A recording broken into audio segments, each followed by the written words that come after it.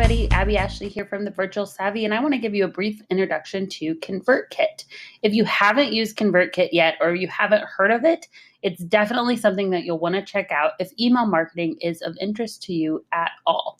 Whenever you send an email, you can definitely send an email to 1, 2, 3, 10, even 30 people occasionally from a service like Gmail. But once you start sending out mass marketing emails, meaning you're sending repeat emails to those 30 people, or even once you start to grow your list into the hundreds, the thousands, the tens of thousands, you definitely have to have an email marketing system so that your emails aren't considered spam. So systems like Convertkit allow you to do that. What I love about Convertkit is just their subscriber-centric model.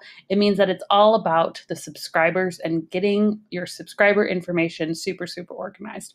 I love whenever you first log in, it tells you where your subscribers are coming from. You can actually see a chart of the subscribers and where they actually came from, what they've been downloading in order to get onto your email subscriber list. You can send out one-time broadcasts, and you can even make them look really, really nice inside of Convertkit using their templates. Here's an email that I sent out recently.